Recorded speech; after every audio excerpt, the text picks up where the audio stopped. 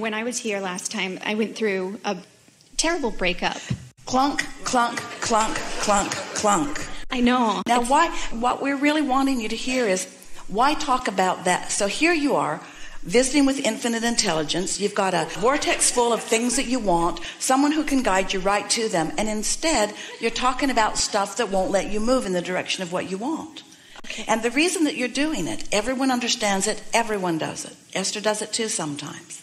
But we don't let any of you off the hook about it, because as you are focusing upon any of that, you're holding yourself in resistance to what you really want. It's just that simple. And the more important thing is that you're keeping active a vibration that makes it more likely to do it again and to do it again and to do it again. Oh, yeah. So did you hear us a little bit ago? Yes, absolutely. It was when we said to you that here you stand in your powerful now. Now matters so much. We're going to give something to you that is very blunt and sure. Your inner being never looks back. So your inner being isn't looking back to a bad breakup. Your inner being isn't looking back there. So when you do, you disconnect from your inner being. It's just that simple. Your inner being is not looking back. Your inner being is only looking forward. So your inner being is looking forward with you toward all of the wonderful things that are coming to you. Yes, because of that breakup, because that breakup, those bad experiences are what caused you to put good stuff in your vortex. But look at what you put in your vortex, not the reason that you put it in your vortex. So what's going on here, and don't feel bad about it, everybody does it. You're standing in a place not yet having manifested or received or realized the things that you really want. And so there's still this sort of justifying, it's a sort of human tendency. I need to explain to you why I'm not quite doing better. I need to explain to you where I've come from. But every time you explain where you've come from, you go back there and you assume that vibrational posture, which is resistance to where you want to go. Yes. Yeah. So then how do I tell you what my problem is? Well, here's the question that we have for you. So, do you think that when you know you have a problem, that you know the solution that you're looking for? Can you feel the difference between talking about the problem and looking for the solution? Yes. Without justifying needing the solution by activating the problem. You see, that's the thing. If you need to activate the problem in order to justify or defend the reason for the solution, then you're in deep doo-doo, because you're putting energy in both directions and you move nowhere. And no one can sort it out for you but you. It's the releasing of the resistance that causes you to move toward what you're wanting. There's a vibrational variance between a solution and a problem. There's a vibrational variance between a question and an answer. So it's just focusing more in the direction of what you want without explaining too much where you've come from. It's like saying, I want to go high up on that house or on that silo or on that mountain, but first I'm going to dig a really deep hole and I'm going to get in it, and then I'm going to climb out of the hole, and then I'll start climbing up. And we say, or you could just start where you are. Save yourself the trouble of all that digging. Yeah, because that digging stinks. Okay, so I'm not going to dig. So just ask a straightforward question. You can, can't you? Can you? I mean, yeah, I can. I mean, I tried to do the focus wheels, and I can't get the hang of them. And I started with, I love mozzarella sticks. We're not asking you to do a focus wheel. We're just asking you to come and tell us what you want. Okay. Not what you don't want, not how it hasn't worked. Just tell us what you want. So I want... See, this is the problem. I'm not even positive anymore. No. There isn't a problem. Oh, okay. There's only you with a little distance between where you are and where you want to be. But can you turn to where you want to be and just describe where you want to be? Yes. Just describe where you want to be. I want to be happy. I might want to be back with my ex-boyfriend or have the right person come to me. I'm a little split now. I'm not sure, but I think that I'd like to just have the choice, to have him come back. Now, you know that we want to climb your tree over that. So can you say that in a less resistant way? And the way you do that is by getting general. I really like to be in a relationship. I really like someone to focus upon. I really like to love. I really like to have someone to do things for. I really like someone looking back at me and loving me. I love the idea of being with someone and having this mutual appreciation for each other. That's all clear. That's all pure. There's no resistance in any of that, and you want every bit of that. But it's hard for you to say that because you're all wrapped up in what you don't want. I'm so wrapped up. So you have to stay off that subject altogether. This is the thing that we really want you to hear. Since you've already asked, not just in your words here, but you've been asking for a long time, your life experience caused you to ask. So there's a very strong asking that your inner being is hearing. And your inner being knows exactly how to get you from where you are to all of that. But every time you tell the story of where you've been or how you feel, then it just puts a smoke screen up that makes it impossible for you to hear or for you to follow any of the guidance that your inner being is giving you. You can't even hear us. And don't feel bad about it. Everybody gets that. When you feel like you're feeling, you just can't get there. So let's say there are 5 things you want and 4 of them are working great, but this one not so much. If you could focus on any one of the 4 things that are working, that one would come into alignment. Or you can focus upon the one that isn't working and mess up the other 4. Anything you're focused upon is either opening or closing your switch of alignment to the clarity that you want. Look at it that way. Whatever you're focused upon is really flipping the switch of whether you're in a place where you can hear or where you're in a place where you can't hear. And then I try to go to work and I hate my job. So I've been thinking of that all day. Like I dislike my job very much. So it's like not like I can escape the heartbreak. And then I go to my job and I'm like, I try to make it wonderful. No, you don't. Well, you didn't try just now, at least. Yeah, in other words, you said, so I hate my job. You said, I hate my job. I shouldn't say that word. Well, it doesn't matter whether you say it or not. The universe isn't responding to your words. The universe is responding to how you feel. So 2 down, how many have we got to go? Is there anything you don't hate or that you're not heartbroken over? I mean, I have so many blessings. I'm so grateful to God for all my blessings. But well, let's talk about some of them. Because you could pick any one of them and use it as your reason for alignment. And if you did it for a little while, for a steady enough time, then the other things would come into alignment. I have suffered terrible, terrible OCD, obsessive compulsive. But you see, here we go again. Here we go again. That's my grateful thing. When we broke up, I got better. And so that, I mean, I was homebound the last year at Here this we time. Go. Here we go. Here we go. We're halfway to China. Yeah, I know.